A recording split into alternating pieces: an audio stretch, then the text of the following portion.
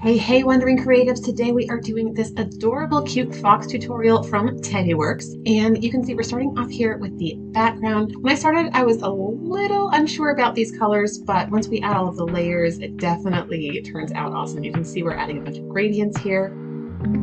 I love the little spider and the spider web. Now, Tatyworks did have a free download of a brush set that just let you brush right in those spider webs and spiders, and that was really fun. Now, one of my favorite aspects of this tutorial, these bushes, my goodness, they are so fun and funky. And I did have quite a bit of fun playing too with the distort tool and getting used to that. We're also adding in some grasses here, some nice shading and highlights.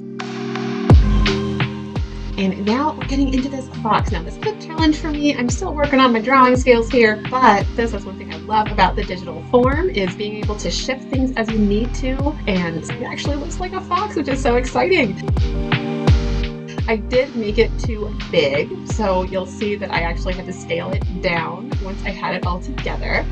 And then this butterfly is this final touch. Oh my goodness, this is so much fun. So if you'd like to give it a try, head on over to that tutorial. And if you are looking for another tutorial walkthrough, check out this video next.